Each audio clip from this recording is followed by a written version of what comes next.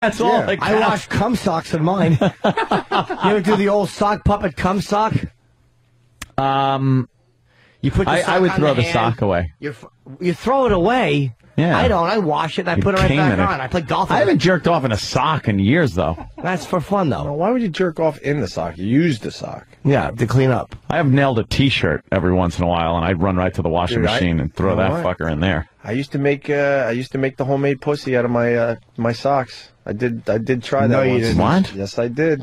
Ew. Oh, I'm alone. How was that? Yes. It was weird. How would you do it? Well, because they were like big, fluffy, fucking basketball, thick socks, and if you give me roll a pair them a little. Yeah, if you give me a pair of socks, I'll show you. Oh wait, if you rolled them and then you squeeze the front and you almost can make a vag out of it. That's what I was thinking at the time. What would you put in it for lubricant? Jelly? That's the problem. Oh. You're still getting a nice dry one. That was the problem. I couldn't really figure that part out of it. I couldn't figure Tenactin. I couldn't figure out that part. Sock jerk isn't. You're not using the sock for the actual jerk. You're jerking. Right when you're ready, put the sock. Finish up. But I did make a sock pussy. I just remember that right now.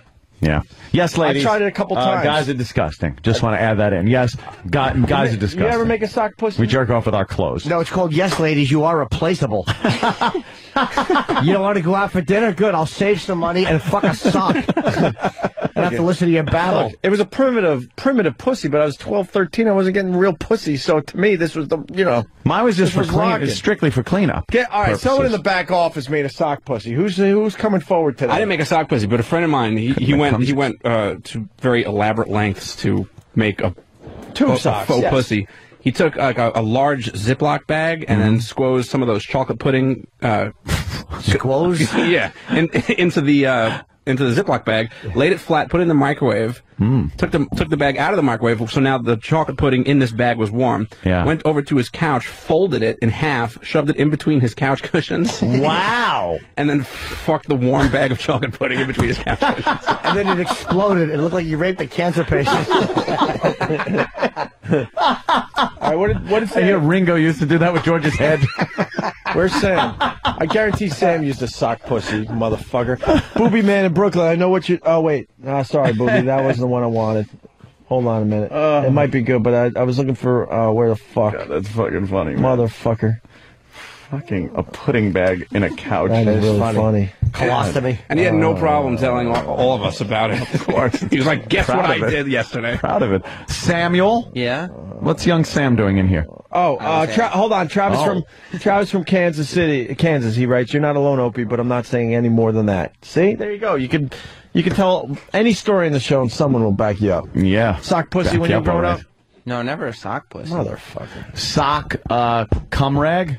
No No? socks. I just use fucking toilet paper. What do you jerk off? No, sometimes, like when I don't think I ever used my socks to clean up. Yeah, in a pinch. Not saying, In a pinch when you're living at home. Like when I was living at home when I was a kid, you couldn't just fucking leave with a boner and walk into the bedroom and just go, yeah, I'm getting jerk-off tissues. So, if you felt so inclined and you're jacking, you just kind of look around the room and go, a sock, it's easy. Nothing can run off of it. Like if you used a shirt or something like that. You're sacrificing the niceness of, the regular jerk with the fucking stupid feel of the sock on your dick.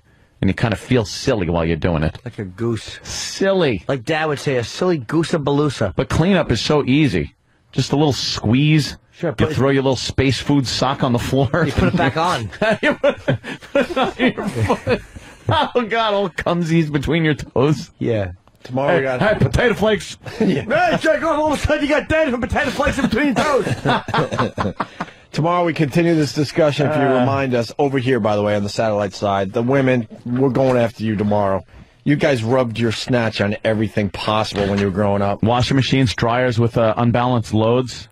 Bedposts. We did this bit before. The fucking girls faucet were riding their own the bedposts when they were growing up. Faucet in the fucking bathtub. Right.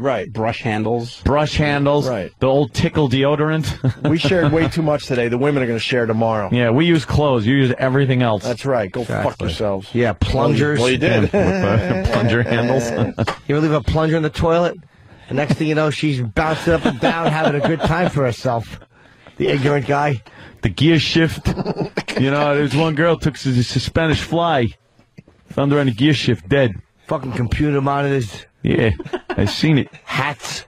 Shoot the hostage. Nate Sack from Wackbag. These fuckers are hilarious. It's okay, Opie. I fucked. God damn it, up to date. Hold on a minute. It's worth it.